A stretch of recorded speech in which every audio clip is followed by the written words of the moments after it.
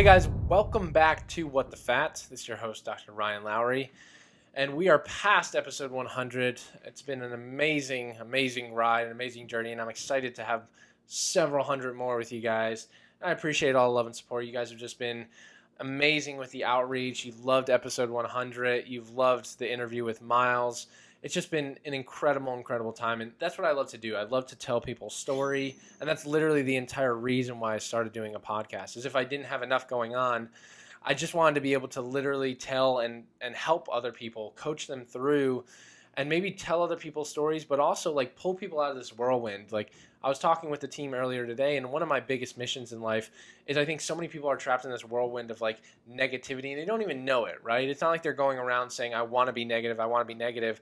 It's that they get caught up in it of like someone cuts them off in the morning, then they spill their coffee, and then they get mad at their coworker, then they go home at night because they had a horrible day, and they have a horrible relationship with their wife or their husband and their kids, and then it just spirals. It like extends to the next day because you wake up having an argument with your spouse, and then it just like spirals into the next day, and you get trapped in that.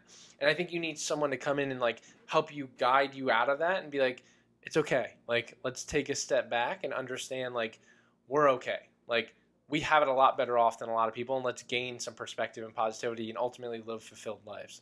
So that's what I'm trying to do. That's our goal here on What the Fat.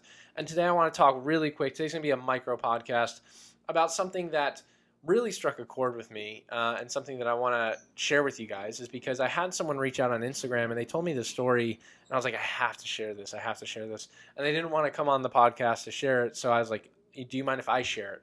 And they said, absolutely. So in essence, they reached out, and this person recently got diagnosed with cancer.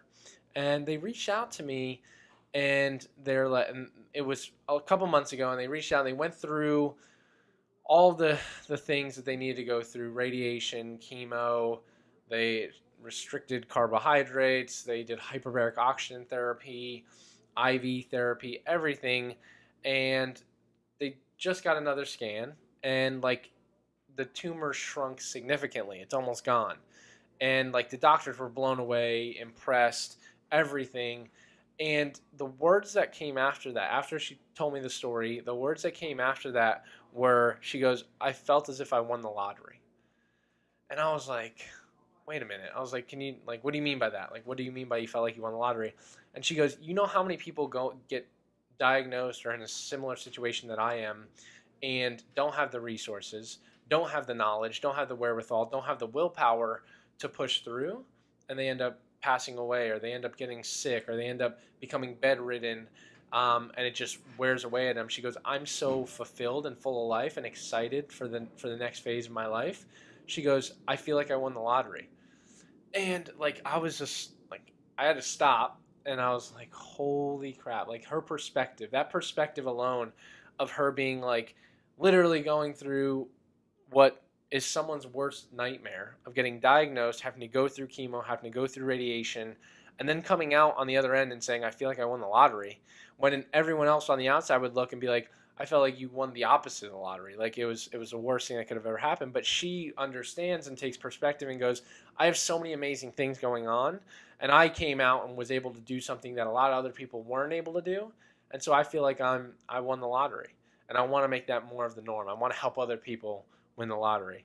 And it just made my heart feel so much, because I'm like, this is what we need more of in the world. These are the types of people that I want to encourage, and things that I want to help inspire people to take action on, is how do you inspire someone to go in and say, you know what, you don't have to be one of the lucky few. You can go in and be the exception and help others be the exception. And I think that's one of the most powerful things that I've heard of in a long time, is someone who got diagnosed with cancer coming out on the other end and saying, I feel like I won the lottery. And it made me do some reflecting, and it made me realize that like, I feel like I won the lottery. Like, literally every day when I wake up, I feel like I won the lottery, in the sense that like, I feel like I have an able body, right? How many people in the world do not have a functioning legs? Like, think about that. Just think about that alone. How many people in the world do not have functioning legs where they're not able to stand up and walk around? If you're one of those people who do, you have a gift. And sometimes people would do anything to be able to have that function, and you take it for granted. What about functioning arms? What about fingers? Who has 10 fingers, right? Who has 2 ears, a nose that can smell fragrances and food, eyes that can see beautiful pictures or landscapes or friends and family and be able to see what they look like, a mouth, a tongue to be able to taste what food actually tastes like, right? That, like, the bare minimum. That doesn't even mean hair, somewhat of muscles, being able to wake up in a bed. Like, I feel every single day of my life like I won the lottery because I have everything in the world and more that I could ever want to live a fulfilled life. And so many people are in a worse situation that would kill to have some of the things, that would kill to have 5 fingers, that would kill to have an arm, that would kill to have a bed, that would kill to have running water. And we take those things for granted. And so, like, it made me really shift my perspective and understand the fact that, like, I feel like every single day I wake up, I won the lottery. Because you know what? It's not guaranteed. It's not guaranteed. And I was just having this conversation with someone, and I was talking on another podcast, and I said, you know how many people wake up every single day and go through the motions and don't realize that when they go to bed that night, they might not wake up. And that is a scary, scary reality. And I tell you guys every single time, I'm going to tell you how it is. Like, I tell people, I tell this to my mom, and she hates me every time I tell her this. I'm like, I talk about it on a podcast. I said, Mom, you understand? Like, I'm just speaking from fact that every time I travel, every time I get in a car, let alone every time I get on a plane, every time I walk into that plane, there's no guarantee I'm going to land. There's no guarantee I'm going to get off that plane. People are like, oh, why are you so pessimistic? I'm not pessimistic about it. I use that as fuel to be grateful in the moment, to understand, like, there's no guarantee of the next minute, let alone the next day. Something can happen at any moment, and people just let life pass them by instead of living a fulfilled and in the moment life.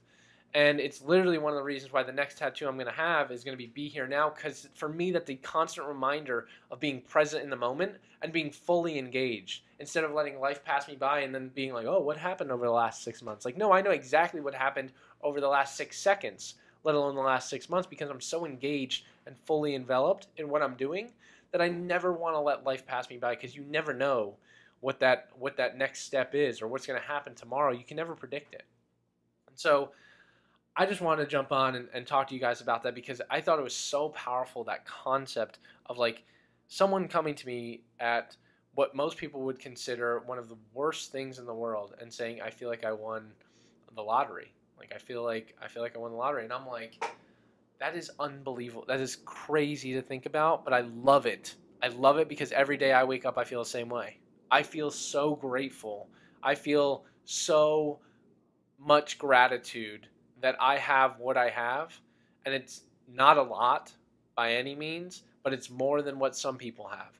And for that, I'm extremely, extremely grateful for it, and I appreciate it. And there's a quick, interesting story. So I think a lot of people will relate this title, or will relate what we're talking about, to, like, the actual lottery. And I think I won't even go into that, because I have a totally different story that dealt with family members who literally, like, always constantly surrounded their lives, like, they're spending around this fact of, like, oh, I'm going to win the lottery, I'm going to win the lottery, and they would spend copious amounts of money. My grandmother was one of them. When she passed away, they found garbage bags full of lottery tickets that she hid from my grandfather, and she was just always like, well, what if I hit it one time? You got to be in it to win it, right? You got to be in it to win it. And I look at that now, and I'm, like, so saddened by it, and it breaks my heart, because, like, every day you've won the lottery. Like, yeah, like, people think hundreds of millions will make their life amazing and fulfilled and do stuff. And can money help? Sure. Can money help you do incredible things? Absolutely. I will never be one of those people that say money can't help in any regard. But is money the only thing that's going to dictate your happiness? Absolutely not. There's several people. If you look at the people who have won the lottery, a lot of them are bankrupt now, because they go into it, step into money that they didn't even earn. They spend it on ridiculous things that they don't need. And then all of a sudden it's like, well, where did that money go? And they don't know what to do. And then boom, it comes crashing back down. And they're worse off than before winning the lottery. And so I want to challenge you guys to look at the lottery and look at lottery as being daily life. And you being one of the people who are listening to this podcast and have woke up today. You are one of the people in the world who woke up today, and there's thousands of people who didn't. You're one that woke up today, so you won the lottery. Congratulations. And I hope people take that away and understand that, like, every single day you wake up, every single opportunity you have to get some sort of form of success, whatever that means to you, every single day you get to spend with family members or loved ones, or every single day you get to sleep in a bed, you're winning the lottery. Congratulations. You are a lottery winner. And it doesn't have to mean that's coming with money. It means that it's coming in things that, in some essence, money can't buy. And that's fulfillment. That is fulfillment and being present in the moment. I can give you $100 million. I can give anyone $100 million, and that doesn't mean they're going to be fulfilled. Cool, they'd buy some cool stuff, and they might invest it or do some good with it. But, like, not everyone. Out of 100 people, maybe 5 of them would actually figure out a way to utilize the money to make it a fulfilled life instead of one just of someone who's stepping into money. Imagine you can step into that every single day. Imagine you can step in and you've won the opportunity to live a fulfilled life, and someone else didn't win that, and they didn't wake up today. So, guys, I challenge you, and I like to do these challenges in these micro podcasts. I challenge you to shift your perspective. When you wake up tomorrow, or today, if you're looking at yourself right now as you're listening to this podcast, realize that you've won the lottery. Realize that so many people would give and pay whatever amounts of money to be in the situation that you're in, regardless of how difficult you might perceive it. People would pay out the nose to be in the situation that you're in, and you've won the lottery. So I challenge you this: don't waste it. Don't spend it on dumb things. Don't spend your days doing dumb things that you don't like, that you hate, that aren't going to fulfill you. Take what you've won, which is the day, and utilize it to the best of your ability. So with that being said, guys, I really appreciate you guys tuning in. We have so many incredible guests lined up, so many incredible things coming with What the Fat, and other stuff like drlowery.com, which hopefully many of you have gone to. If you haven't yet, please go check that out. I'd love to get your guys' feedback on the website. Shoot me a message. Let me know what you think. Guys, I appreciate you guys tuning in. You guys are incredible. I'm super excited and honored to serve you in any way possible and bringing you this content. So, love you guys. As always, make positivity louder. I'll talk to you soon.